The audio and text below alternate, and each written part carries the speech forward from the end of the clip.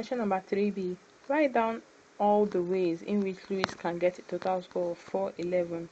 One has been done for you. So the one they did was, you find out the ones that have 11 and find out the coordinate 4-sided spinor number and 5-sided spinor number. So the first one they did was this, 2 and 9. So the other ones are this, 4, 7. You have 4, 7. You have 4, 7. That's for this. And the next one is this. You have 6, 5. You have 6, 5.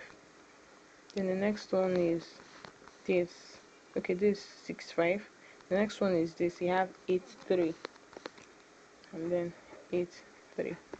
So that's it for 3b.